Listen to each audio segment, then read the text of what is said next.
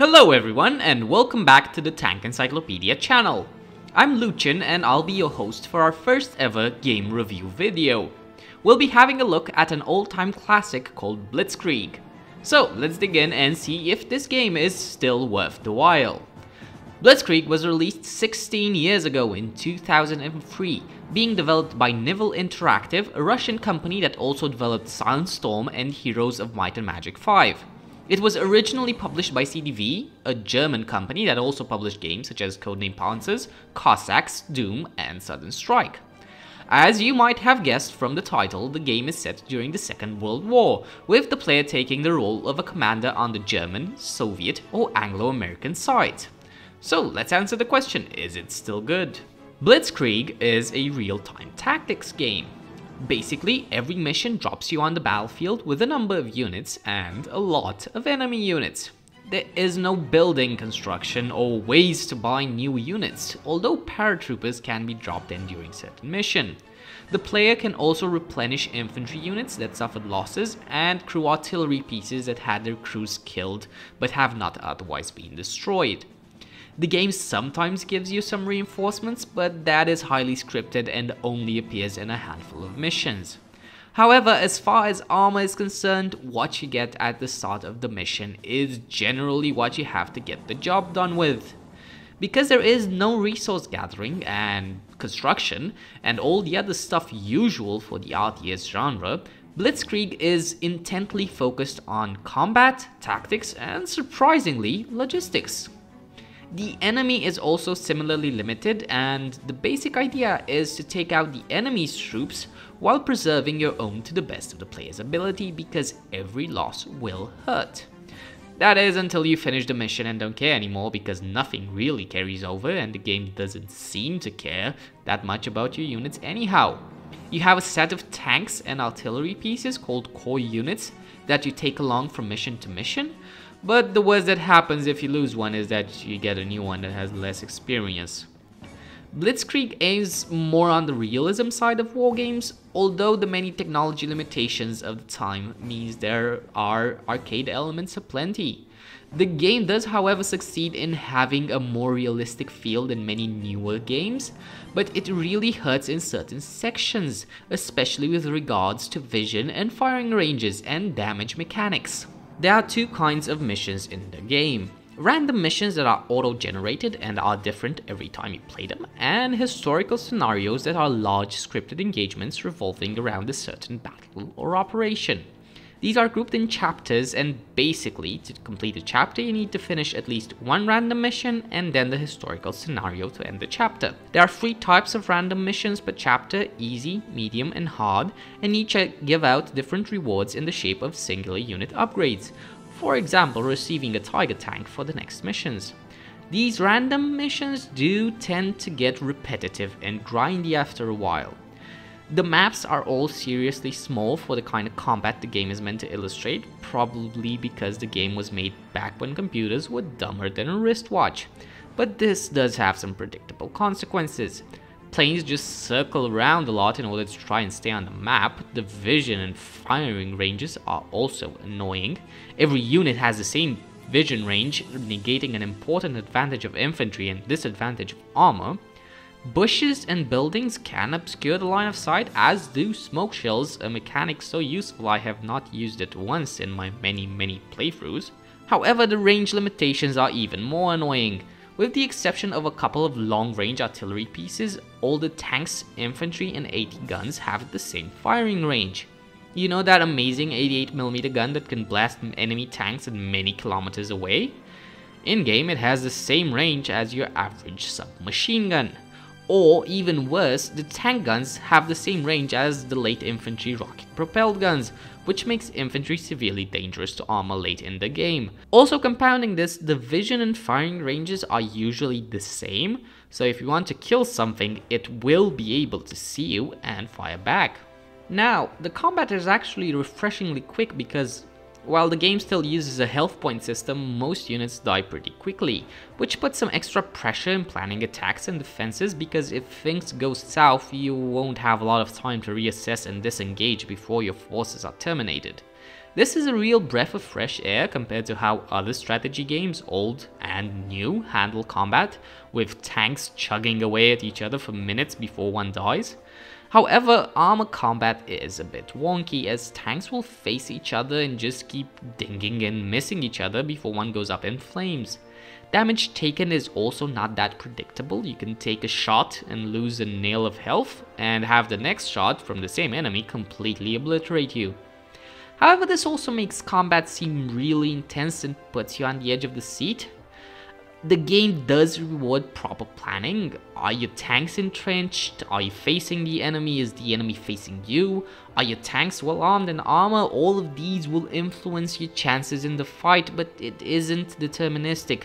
There's a lot of randomness to it, and it sometimes gives a good feeling of realism.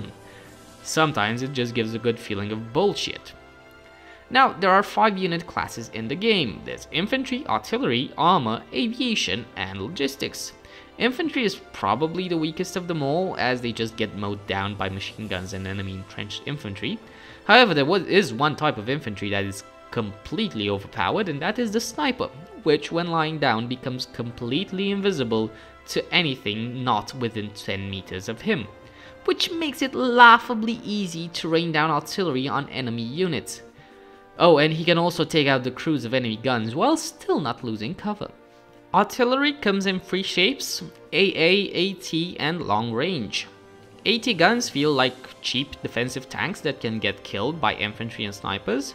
They're quite useful in defense, and you'll need to be wary of enemy ones. Anti-aircraft guns, on the other hand, will make you understand why the AT-8 has the reputation it has. Besides the fact that a single AA gun will obliterate waves of aircraft without breaking a sweat, they are also vicious against armor and infantry due to their high penetration damage and insane fire rates. Just slightly overpowered. It was at this moment he knew. He fucked up. Run away! Run away! Run away! Long-range artillery is able to shell most of the map and is supremely useful either in softening up enemy defenses or obliterating them with the help of spotting from a sniper. However, artillery is vulnerable to enemy artillery, and the enemy AI will make a point of sticking it to you with counter-artillery fire if they have the ability to do so. Honestly, the counter-artillery mechanic in this game is a really nice touch and adds a nice layer to the gameplay. Armor, just as we love it here, Tank Encyclopedia, is the meat of the game, with tanks being vital to most attacks and counterattacks. However, except on the easy difficulty settings, doing a tank only charge into enemy defenses is a surefire way of losing them quickly. Aviation, while quite complex and powerful, is usually best left alone because it is so easy to counter. You can basically call a single type of air unit every couple of minutes, and so can the enemy. So pretty much anything you call in, the enemy will call in fighters and destroy it, and you'll do the same to him. You can try to be sneaky and let the enemy call in a recon plane and send in dive bombers while his air force is on cooldown, but even then you'll find out that AA guns make minced meat out of aircraft. There's really just one mission in Italy in the Allied campaign where aircraft just rule and kill everything off the map, but in any other missions, not quite valid. Finally, and most boringly, there's logistics. In order to function, your tanks need ammo and repair from time to time. Furthermore, bridges can be built or repaired, mines laid or removed, trenches dug, obstacles placed, and abandoned guns captured. While the game doesn't usually give you the time or the need for such defenses, supplying and repairing your units is highly important. The mouse may be nigh unbeatable, but if it's tracked and out of ammo, it is also nigh useless, so take care of your trucks. The factions are pretty well balanced, although there is some bullshit related to the Soviet side, which has higher HP for the infantry and also extreme accuracy for the ground attack planes. Not to mention the Peshkas that just eat up 109s for breakfast. Hey, what did you expect? It's a Russian-made game, and Russian bias never gets old. There are 4 difficulty levels in the game, which vary from a Humber armored car can take on the entire Wehrmacht, to bomb everything and then bomb it again, to oh my god, a panther, the motherland is lost. I highly recommend sticking to medium easy is for people in a coma and hard is just unfair. All in all, while the gameplay suffers from limitations of the time when the game was made, which is an explanation not an excuse, Blitzkrieg does still feel interesting and it somehow works together quite well. It cannot top newer games in the genre, but it can hold its own pretty decently. The story in Blitzkrieg is the best there ever was, the Second World War. However, there's a big asterisk to this sentence. The missions and action in Blitzkrieg are not historical, they are historically themed, merely emulating a pop culture kind of representation of the fighting they are meant to illustrate. There are 3 campaigns in Blitzkrieg with 7 to 8 chapters each, covering the invasion of Poland, the Winter War, the invasion of Norway, the invasion of France, the fighting in North Africa, a lot of the Eastern Front, the invasion of Italy, the invasion of Normandy, the Battle of the Bulge, and the Battle of Berlin. However, there are significant issues with the way these missions are presented and structured, even if they're not meant to be totally historically accurate. In the Winter War historical scenario, the Mannerheim Line is presented as a well-prepared series of heavy fortifications manned by significant numbers of Finnish soldiers. The Battle of the Bulge takes place during autumn because the developers couldn't be asked to make winter camos for the Allied units. Also, the Germans go up against well-fortified Allied units backed up by ample supplies of armor and artillery. During the battle for Stalingrad, you are tasked with defending the outskirts of the city, which is somehow meant to represent the 2 months of bloody fighting within, and then you have to break through the enemy lines which have somehow appeared on the left side of the Volga. Oh, also, there are tigers. Oh no! Run away! Run away! Run away! The main exposition method is, of course, a whole lot of text at the start of each chapter explaining the situation and where the operation or battle originated from. And this is basically all that keeps the game from being a disparaged mess of totally unrelated scenarios, because there's nothing linking most of them. You're not a certain commander or focused on a certain unit, and there is no other reason the chain of missions is as it is other than that they are more or less famous and chronologically in order. The long texts at the start of each chapter flesh out the historical context and help the player whet his appetite for more information to be then searched in more reputable sources.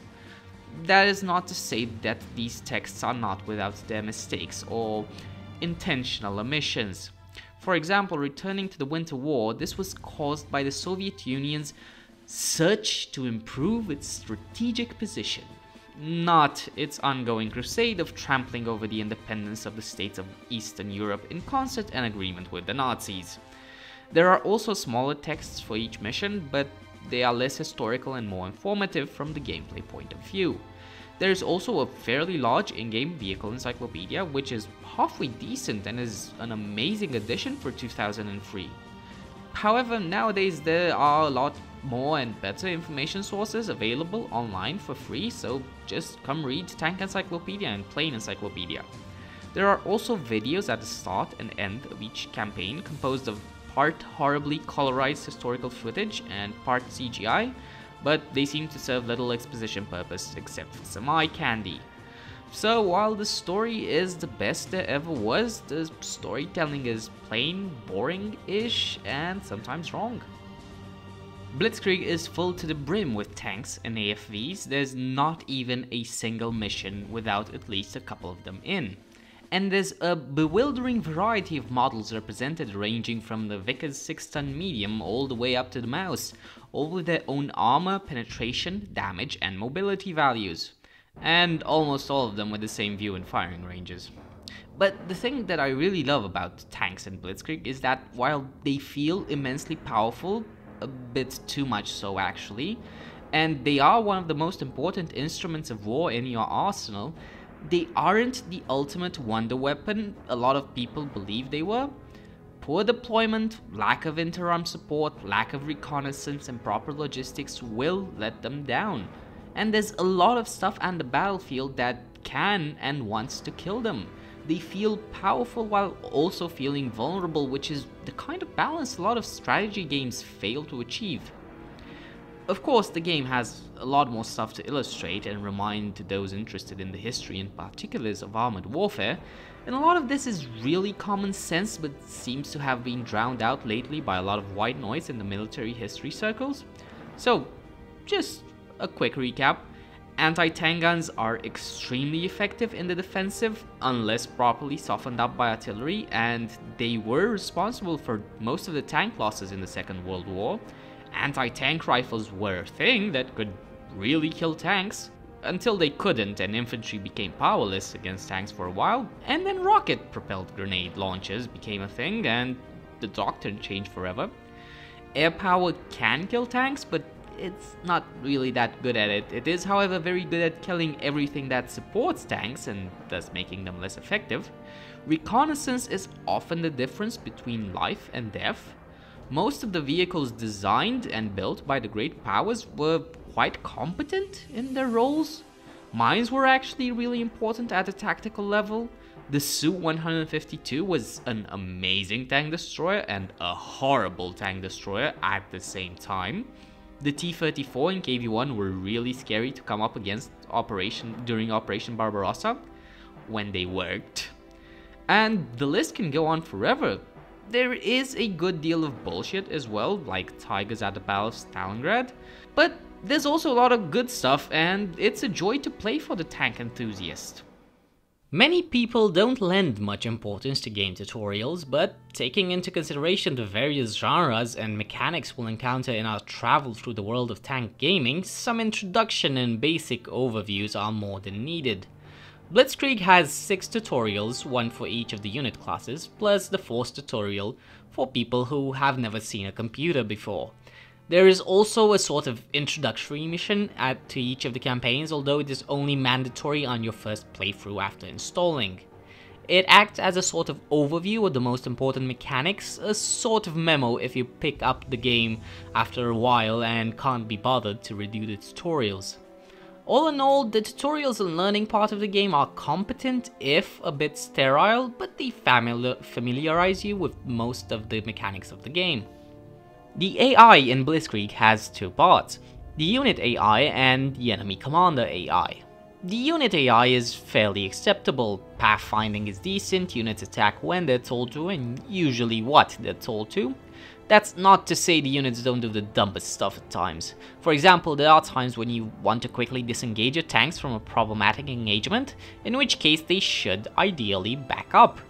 However, there's always that one stupid tank that decides to take its time, turn all the way around and present its fat juicy ass to the enemy guns.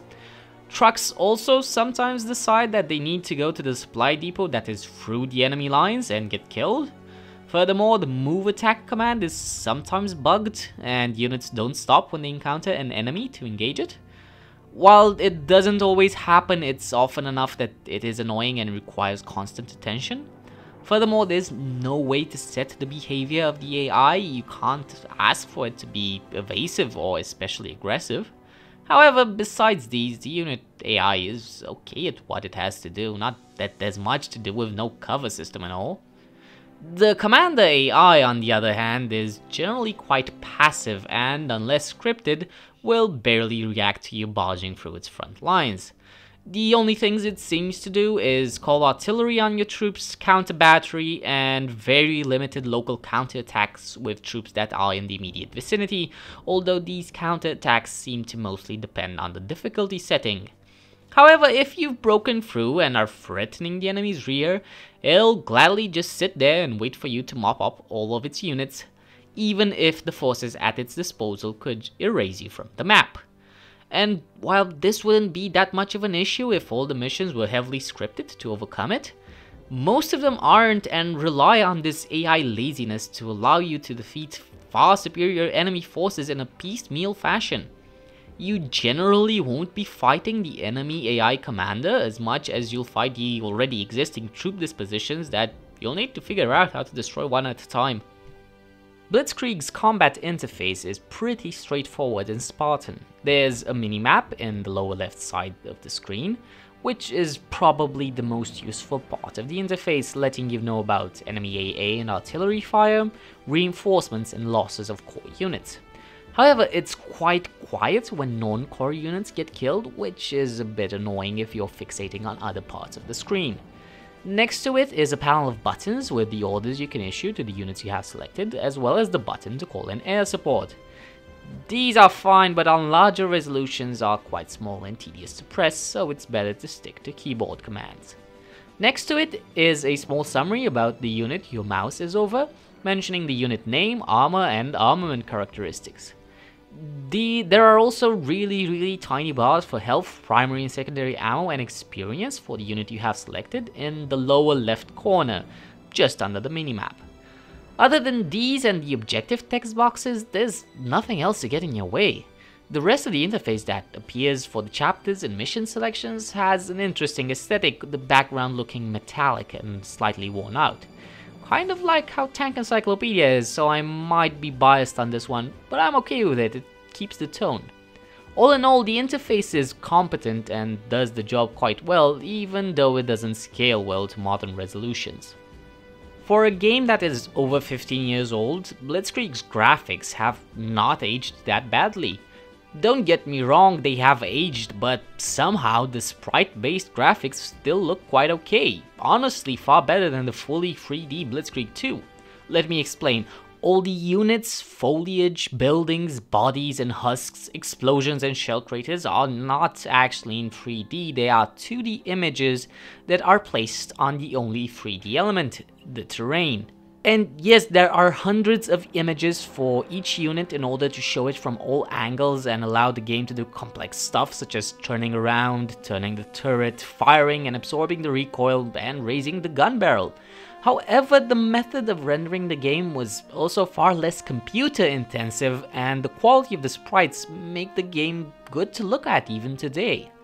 All the units are superbly made, and the level of detail on the tanks, for example, is far above what could have been obtained in that time using 3D models. The effects look quite good, from the explosions to fire, the track marks behind the tanks, weather and engine smoke. The unit destruction effects also look quite good, with turrets flying off the tank depending on the kind of damage it took. Now, the resolution is limited to at most 1080p, which is not exactly eye-candy material by today's standards. Also expectedly, there are none of the modern gimmickry such as anti-aliasing and post-processing.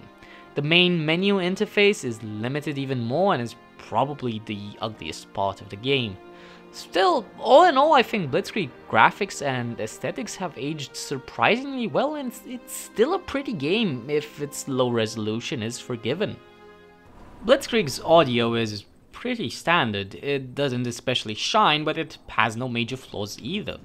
The music mainly consists of various drums, violins and trumpets with a clear classical and militaristic feel. It does complement the game and its style quite well, and is well timed with the action in the game bringing some valuable atmosphere. The sound effects, like noises from the engines, tracks, firing guns, firing machine guns, firing rifles, explosions, planes flying overhead, are all good enough, but they appear a bit bland after some time. All tank engines, guns and tracks sound pretty much the same, and it is slightly annoying that sometimes the tracks sound far louder than the engine, which shouldn't be the case. They also have an interesting mechanic where you can hear engine and track sounds from under the fog of war, allowing you to guess when and where the enemy attack is coming from, but it might be a bit overdone to the point it is easily abusable if needed. When you select a unit, it responds in its native language, be it Russian, German or English. This is neatly done with the accents sounding quite natural, and the unit responds depending on the unit type and the command it was given. There are even different answers and accents for the British and American units. However, one problem with the audio of the game is that it's not very informative. Sometimes units will scream that they're under air attack, but otherwise they'll stay quite quiet while getting massacred by the enemy. For example, I had a moment in my campaign with the Allies when I took my tanks to attack an enemy armor group and was just calling artillery support. However, my artillery wasn't firing. Why? Because they had just been massacred by a single panther. the game didn't utter a single sound to let me know. However, all in all, the audio is okay and does the job well. I had never played Blitzkrieg multiplayer before doing this review, so this was definitely a new experience for me. Nival, the developers, recently launched new multiplayer servers for the game, and it works through Steam. You can send invites to your Steam friends and they can join you in games you play. It's a nice touch for a game this old. You can also play over LAN and over the internet, but I have not tested either of those variants. There are two gameplay modes, Assault, where one side attacks and one side defends, and Flag Control, in which each side has to capture some points on the map and they get some tickets for each point held. There's not much complication to it, although I do love that they have embraced asymmetrical balance, with the opponents having seriously different armies on some maps. Not to say that that always works. One of the games I played pitted the Germans, which had no aerial support but a metric ton of flak guns, against the Americans, who had a lot of aerial support, which was sublimely useless. There aren't that many maps around, about 24 or so. The game's played out just like the normal mission. Each side is granted a certain number of units depending on the map, and off to the fight you go. However, there are some problems with the server lag. I have no idea where the physical servers are based, but both me and my opponent had large lag between issuing a command and having the unit executed, and this was by far the biggest problem with the mode. Having such lag is not ideal when you're trying to disengage from a bad situation. All in all, I really enjoyed the multiplayer. It's really fast paced, and having a proper opponent makes the game shine far better than single player does. The server lag is an issue, so it might be advisable to stick to Hitachi or other ways of playing multiplayer, but it is not game breaking. However, there's no progression or rewards or any of the gimmicks usual to newer games. I came into this review really expecting that my peachy view of Blitzkrieg would be shattered once I took a more meticulous look at it, but honestly, the more I play it, the more it seems like a good, if old, game. The gameplay is solid and actually enjoyable. There's tanks galore of all shapes and sizes, and the interface, audio and graphics are okay. The multiplayer is quite fun as well if you can find anyone to play it with. It has aged, that is true, but the game has aged far better than most of its contemporaries and many newer games. Furthermore, at a price of just $5 on Steam along with 2 expansion packs sprinkled on top, it's a steal.